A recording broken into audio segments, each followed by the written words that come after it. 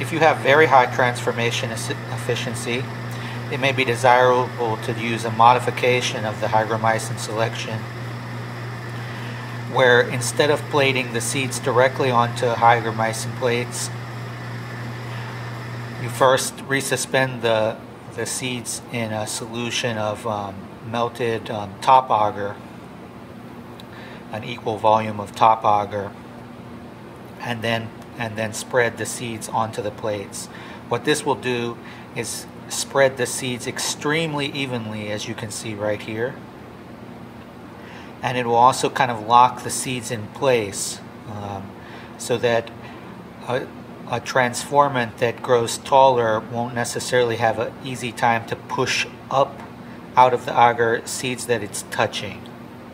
So anyway, this is an example of that, and you can see how even the seed spread is. And of course we have a lot of transformants here, as you can see here, and it makes the selection even cleaner than the above method on this page. Either method can work fine.